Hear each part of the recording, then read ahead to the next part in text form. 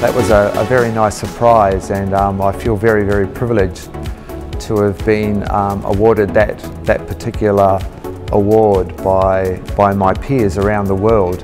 And what it really does too is provide a recognition of the work that UN-GGIM has been doing with the countries in the industry. And so I see this award as being a reflection of the efforts that they have contributed to assisting us in delivering our mandate within the UN system. So very, very happy.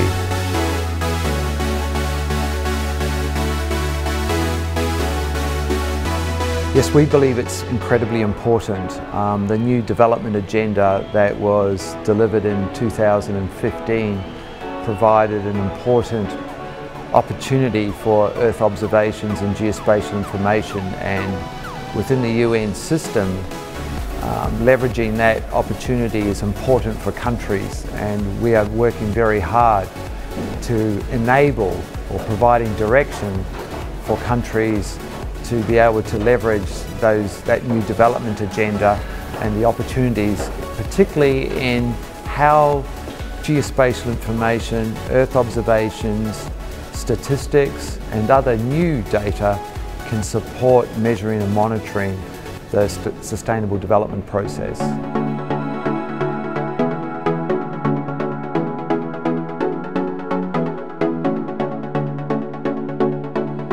I think reinventing or doing something new isn't necessarily what's required.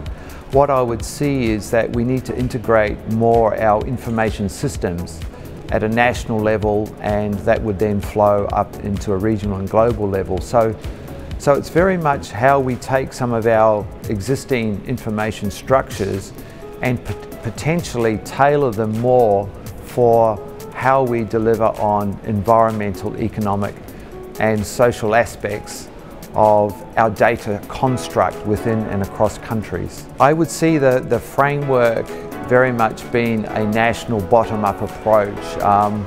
For example, with the new Sustainable Development Goals, it has 17 goals, 169 targets and 230 indicators. They will be used by countries or reported on by countries in different ways. And so that framework on how they use their data construct will very much depend on what institutional and architectural arrangements already exist. Now, in developed countries, that's quite an easy consideration in terms of how that may be a modified national spatial data infrastructure. But what's also very important is how does that apply to developing countries, small island developing states and some of the least developed countries. And this mandate hopefully would provide these countries with the opportunity to start building and harnessing the processes that they can learn from other countries, but also the institutional arrangements or the governance that goes around those processes and frameworks are started to be created in developing countries. And that's something certainly within UN-GGIM we're very much promoting, as we have been, for example, in our recent high-level forum which we just convened in Addis Ababa in Ethiopia just a few weeks ago.